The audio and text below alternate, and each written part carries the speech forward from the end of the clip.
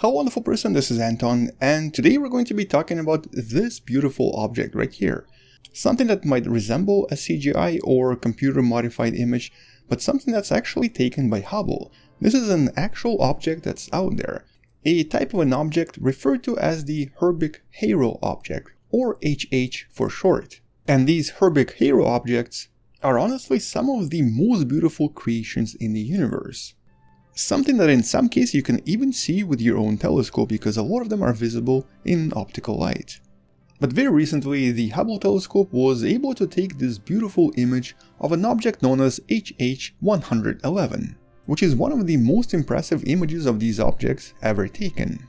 And so naturally I wanted to talk a little bit more about this and explain how all of this works, what's happening in this particular system, and also tell you a little bit more about the actual mechanism behind this.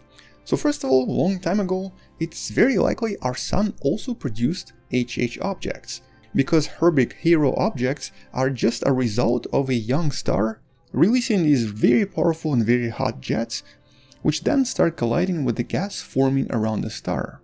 The name itself comes from the two people that discovered these objects and explained them separately back in the late 40s. And here we have the American George Herbig and the Mexican astronomer Guillermo Haro. And so technically these are Herbig-Haro objects, but I'm just gonna call them HH for short.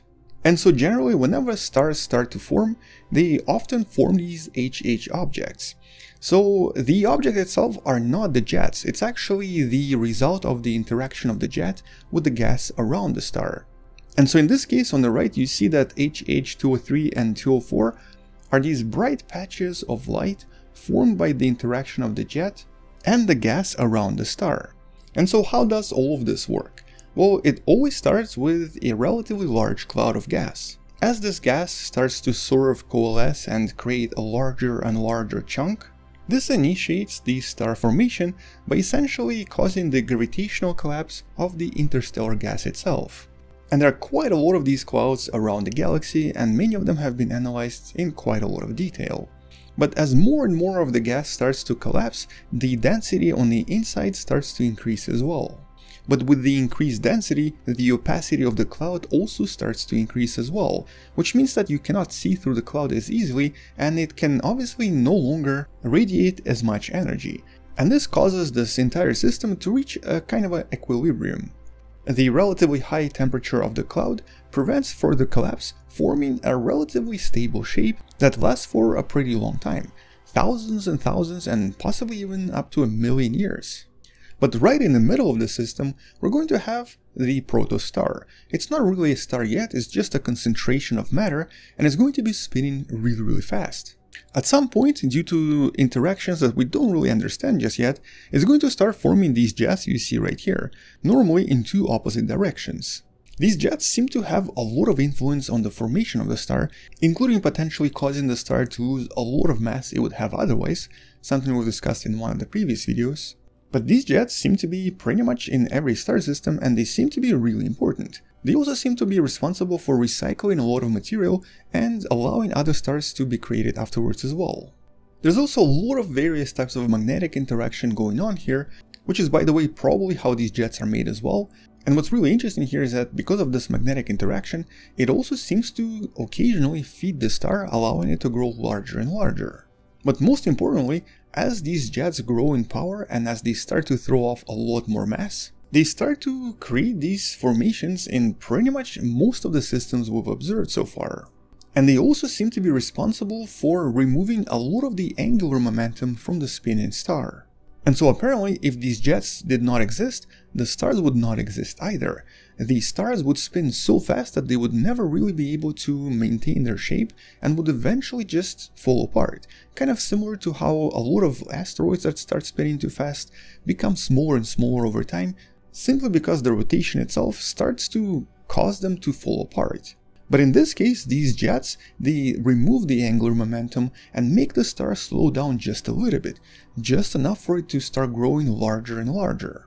But since these objects are inside larger clouds, these jets, as they start moving away from the star, they start to collide with parts of the clouds that are more dense. And as the jets start hitting the clouds, they create a much brighter patch of this, what's known as nebulosity. the extremely bright glow that seems to appear inside the cloud itself. Here is the objects known as HH161 and HH164, also taken by the Hubble telescope a few years ago.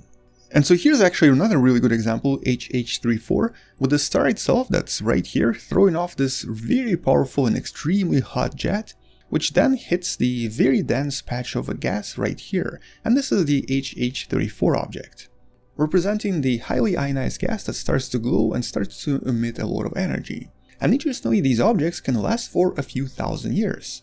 Although obviously they don't stay constant, they do change a lot and they actually emit different light at different frequencies and also change the luminosity once in a while. As a matter of fact, NASA even has this beautiful time-lapse you can find in the description that shows how this jet changed in roughly around 14 years. And so these are pretty well-studied phenomena, and although jets are normally visible in the infrared light, a lot of them are also visible in optical light as well. And because of the way that they're formed and because of the way that all of this works, these HH objects are obviously always on the move, and they move as the jet sort of passes through the cloud and extends farther and farther away from the star system or from the protostar system. But even in the period of a few years, they can change enough to be visible to human eye. And so even though this is a pretty slow process, if you were to take a few pictures a few years apart, generally you would be able to tell a difference, which is obviously the result of the jet itself moving away farther from the star. But one of the questions here would be, how big is all of this? Well, in this case, it's usually a few light years across. On average, a typical HH object is anywhere from 3 to 5 light years away from the central star. And they'll always be located along the rotational axis of the star, because that's where the jets are released and that's where they collide with the clouds. But unlike astrophysical jets from black holes or neutron stars, the speed here is much slower. It's usually under 1,000 km per second, or normally a few hundred kilometers per second. So about 1,000 times slower than from a neutron star or a black hole. But the recently taken image of HH111 is a little bit different. Even though it might not be apparent right away, this is a binary HH system, with the system itself very likely resembling something like this. We have a large jet coming this way, and then we have a slightly smaller jet going in almost perpendicular direction, which means that the two stars here are misaligned. But interestingly enough, there's also a third star, but it's not producing any jets. As a matter of fact, it seems to have been kicked out from this system. That's the object you see right here.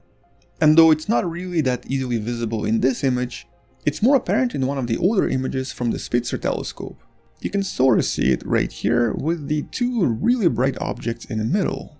And here's another really interesting time-lapse taken by the Hubble pretty much 3 decades ago, showing us how the jet itself transforms in roughly around 4 years, with the distance right here representing 1,000 times the distance of Earth to the Sun.